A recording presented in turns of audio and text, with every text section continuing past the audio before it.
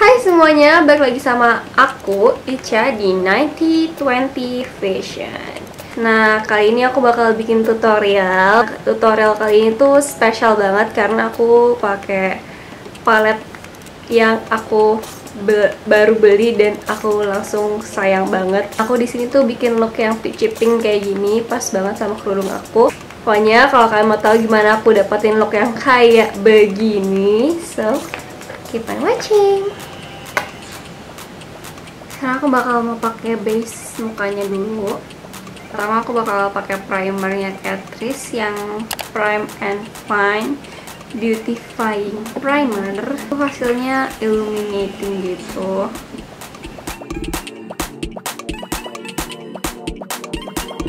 Oh iya, di sini aku udah pakai alis untuk mempersingkat waktu. Ini aku bakal pakai foundationnya Wardah yang aku suka banget dulu, yang Everyday Luminous Liquid Foundation, shade yang 02 Light Beige. Sekarang kita pakai concealer dari Revlon yang seperti biasa yang aku suka bingung.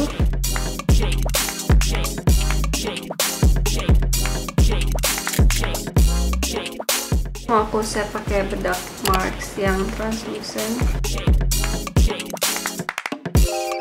Itu kita sikat dulu alisnya biar bedak-bedak atau foundation yang nempel tuh hilang. Sekarang kita mau buang base-nya pakai bedak ini. Jadi kita ambil powder brush, terus kita tapping di sini sambil kita buang. Kita set seluruh mukanya. Buang translucent powder. Pakai powder foundation itu juga salah satu trik buat biar kita tuh kalau foto flash itu dia tuh nggak flashback gitu, jadi kita tuh nggak kelihatan kayak belang putih doang di muka gitu. Dan sekarang aku mau ke Makeover. Kali ini aku bakal pakai palet baru aku yang aku sangat excited buat ngasih lihat kalian, yaitu kalau kalian udah nge-follow Instagram aku, kalian pasti tahu sih aku beli ini kemarin pas aku ke Singapura. Nanti aku bakal beliin haul, tunggu aja. Pertama-tama kita primer mata dulu. Ini dari Too Faced yang Shadow Insurance. Semua kalau pakai bakal aku set pakai warna Peaches and Cream. Sekarang aku mau ambil warna Candy Peach dicampur sama Georgia, terus kita taruh di crease.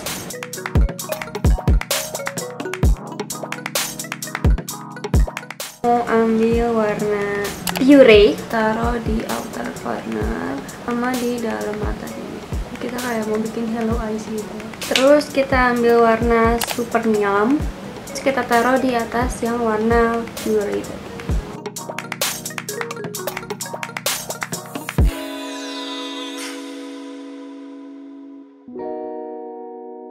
Terus sekarang kita mau taruh warna yang di tengah-tengahnya itu. Aku mau pakai Just Peachy dicampur sama Berlin.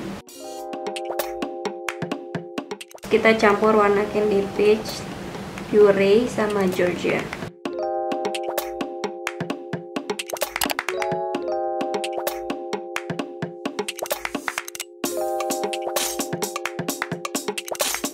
Lagi warna Just Peachy. Peachy aja.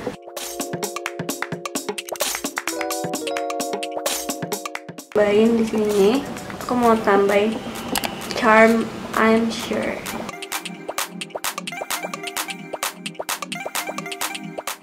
Sekarang aku mau ngeblend pakai blending brush yang masih bersih, nggak ada produk apapun. Kayak buat di bawah matanya aku mau campur warna Candy Peach sama summernya.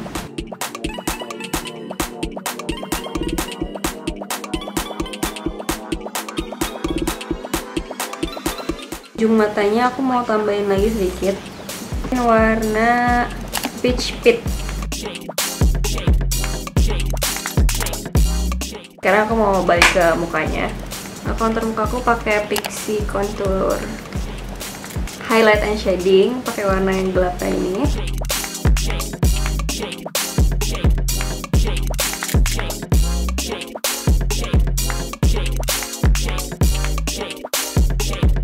Aku mau nge-bronze pakai Catrice yang Sun Glow Matte Bronzing Powder. Mau pakai blush on. Pakai blush onnya dari Wetnwild yang color icon. Ini shade-nya mellow one. Sekarang aku pakai highlight. Aku mau pertama pakai liquid highlight dulu yang biasa, clean acid.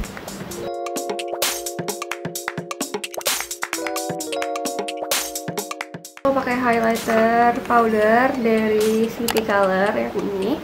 Aku bakal campur tiga-tiganya sih. Sebelum maskara aku mau ngeset mukaku dulu pakai Urban Decay All Nighter Makeup Setting Spray biar powder-powdernya tuh nggak breakdown dulu.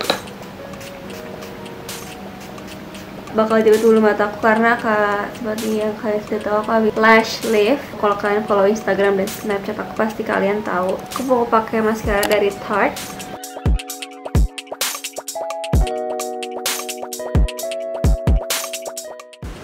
Oke, sekarang tinggal step yang terakhir yaitu lipstick. Ini dari Lonely Planet yang waktu itu aku compare sama Kylie yang metallic itu. Ini shade-nya First Time.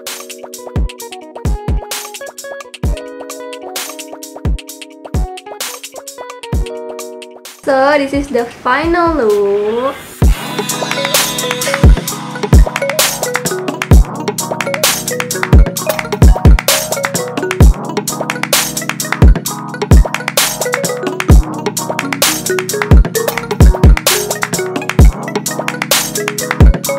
Terus aku bakal nulis produk-produk yang aku pakai itu di description box sama di blog.